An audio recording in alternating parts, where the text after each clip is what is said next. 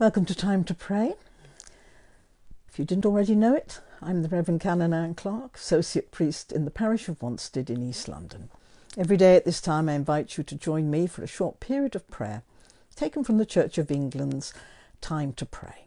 There is a free app available where you can find the text of this service. Today is Friday, May the 8th, in the season of Easter. It is also the feast of St. Julian of Norwich, and it is VE Day. Let us pray. In the name of the Father, and of the Son, and of the Holy Spirit. Amen. O God, make speed to save us. O Lord, make haste to help us. If I climb up to heaven, you are there. If I make the grave my bed, you are there also. Yesterday I was crucified with Christ. Today I am glorified with him. Yesterday I was dead with Christ. Today I am sharing in his resurrection. Yesterday I was buried with him. Today I am waking with him from the sleep of death. The words of Gregory Nazianzus. Our psalm set for today, Friday, in Eastertide is Psalm 145, and it's one of the psalms of praise at the end of the Psalter. Great is the Lord, and highly to be praised. I will exalt you, O God, my King, and bless your name for ever and ever. Every day will I bless you, and praise your name for ever and ever. Great is the Lord, and highly to be praised. His greatness is beyond all searching out. One generation shall praise your works to another, and declare your mighty acts. They shall speak of the majesty of your glory, and I will tell of all your wonderful deeds. They shall speak of the might of your marvellous acts, and I will also tell of your greatness.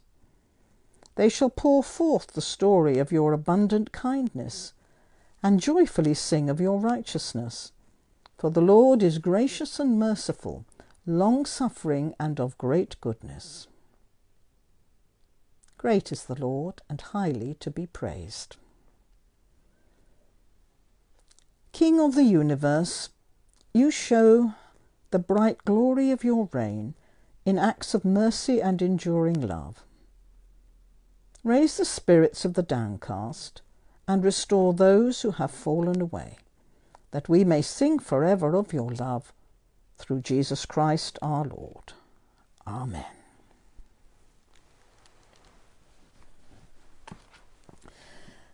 Today, as I said, is the festival of Julian of Norwich. She's probably one of my all-time favourite saints, and has influenced my life greatly. On this day, in the year 1373, she was 33 years old and was suffering from what was considered to be a terminal illness. A woman of Norwich, whose own name is unrecorded, she experienced a series of 16 visions which revealed aspects of the love of God. Following her recovery, she spent the next 20 years of her life pondering their meaning and recorded her conclusions in what became the first book written by a woman in English, The Revelations of Divine Love. And that book is still in print today, and I certainly commend it to you. At an unknown point in her life, she became an anchoress attached to the Church of St. Julian of Norwich, and it was this name, Julian, by which she became known in later generations. She died around the year 1417. Well, as I said, Julian is an amazing woman of the Middle Ages, and she's a woman of our time as well, because Julian lived through the most turbulent times. She lived we're living through this pandemic of coronavirus. She lived through the Black Death. There were wars, right? There was trouble in the church. The popes had moved from Rome to Avignon, so there was trouble there. England and France were in what was going to be 100-year war. There was the peasants' revolt. There was the suppression of the Lollards and so on. They were very, very turbulent times in which she lived. So she is very much, I feel, a woman for our day. And she's famous for her writings, and many of them. And I'm going to read you an extract today from probably one of her most famous bits. And these are her words, and she's reflecting on God's creation. And in this he showed me something small, no bigger than a hazelnut, lying in the palm of my hand, as it seemed to me, and it was as round as a ball, and I looked at it with the eye of my understanding and thought, what can this be? And I was amazed that it could last, for I thought that because of its littleness, it would suddenly have fallen to nothing. And as I answered in my understanding, it lasts and always will, because God loves it, and thus everything has being through the love of God. In this little thing, I saw three properties. First, God made it. Second, God loves it. And third, God preserves it. But what did I see in it? It is that God is the creator and the protector and the lover. For until I am substantially united to him, I can never have perfect rest or true happiness until, that is, I am so attached to him that there can be no created thing between my God and me.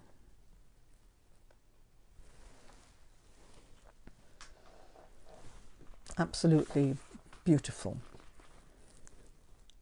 And I'm just going to take what she calls those three properties. It exists. This hazelnut exists. Everything exists because, first of all, God made it. Second, God loved it.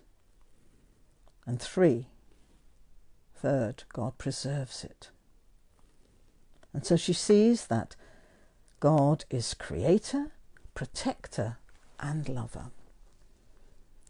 Well, for any generation, these are beautiful words that we can take with us, knowing that each one of us, God has created. And God has created us through love. God loves us. And thirdly, God preserves us. Creator, protector, lover. Take those words with you this day and through these difficult times. As she lived through difficult times, we can take courage, because one of her other most famous sayings, all shall be well, all shall be well, and all manner of things shall be well. So let us believe that in this pandemic, and as we commemorate VE Day today, let us remember that all shall be well, and all manner of things shall be well. Amen. And very appropriate on this day, blessed are the peacemakers, for they shall be called children of God. And so let us pray. And on this commemoration of VE Day, let us pray for peace. Let us pray for peace for all those parts of the world where war and conflict still rage. Let us pray for the peacemakers, for diplomats, for arbitrators, for all who work to bring people together. Because when countries and peoples war, it is failure. And so we pray for an end to violence and bloodshed. And as we pray for peace and an end to war, let us pray for an end to the causes of war.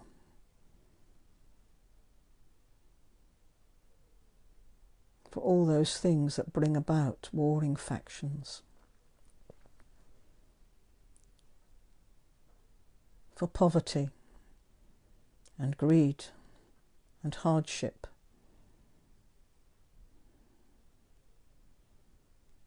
Wherever God's people suffer, let us bring peace. Lord of justice and of peace, in your mercy, hear our prayer. We pray for all those who have been harmed in any way, in body, mind, or spirit, as a result of war. For those who have suffered the traumas and continue to do so.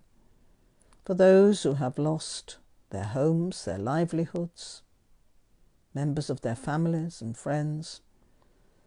For all those who have lost their country, their status. For all forced to be refugees as a result of war.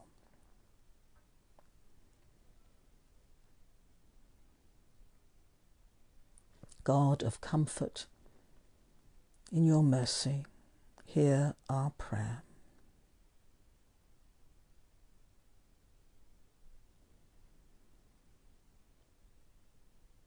And let us give thanks for all those who show us the way of peace, for those who show us that God is love. We give thanks for Julian of Norwich. And we pray that we may remember that God creates us, loves us, and preserves us.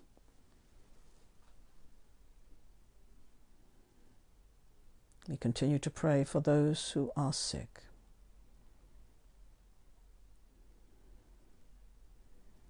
We pray that we may be aware of the safety of others, as perhaps restrictions are lifted. Let us remember our duty to other people. A prayer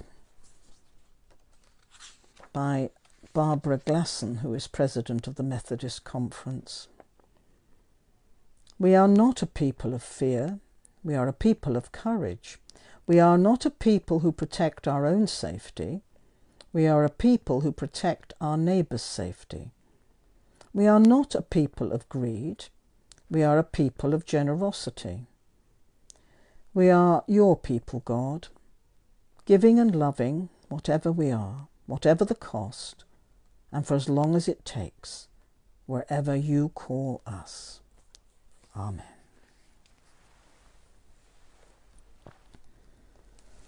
And a prayer for VE Day. Lord God our Father, we pledge ourselves to serve you and all humankind in the cause of peace, for the relief of want and suffering, and for the praise of your name. Guide us by your Spirit, give us wisdom, give us courage, give us hope, and keep us faithful now and always. Amen. And in a moment of silence, I invite you to bring your own prayers and petitions for this day before Almighty God.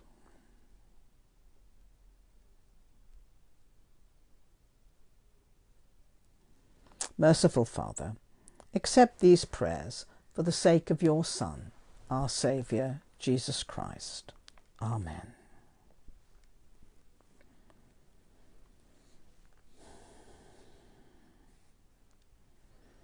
And a prayer for this day, the feast of Julian of Norwich.